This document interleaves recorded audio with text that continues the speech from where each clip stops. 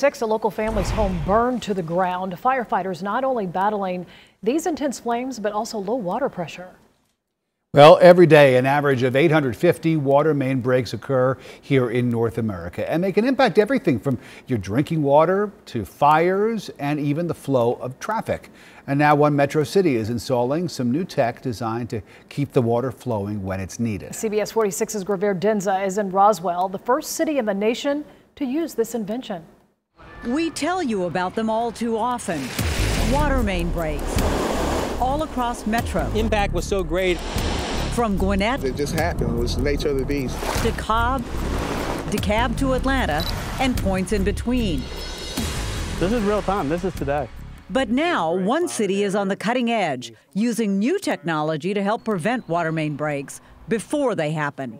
We are installing or retrofitting a lot of our hydrants with pressure monitoring and temperature control sensors, along with leak detection. So that's why we'll be the first in the nation to have this in place, fully implemented. In fact, Roswell will be the first city in the nation to have this system in place when it's fully installed by 2022.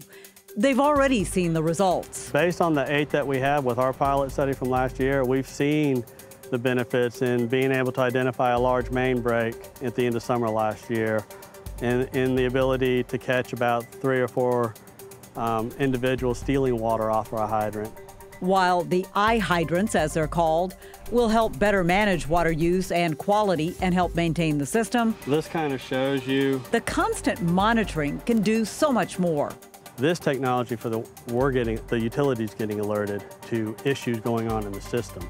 And we want to make sure that we're maintaining adequate pressures for fire flow as well as for the customer at large. And water pressure crucial for fighting fires. I look out my window and that's when I see the fire had got to the middle of my restaurant. I'm like, what's going on? I didn't know at the time that the hydrant wasn't working.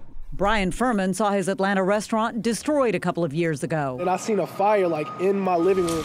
And in DeKalb County, firefighters had to deal with low water pressure as they battled this destructive apartment fire.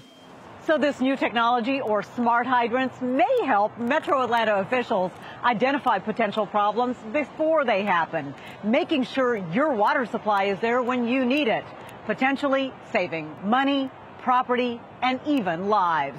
For CBS 46 News, I'm Gravir Denza. We contacted several local counties, and generally only about 1% of hydrants are out of service at any given time, but some are considering adding smart hydrants in the future.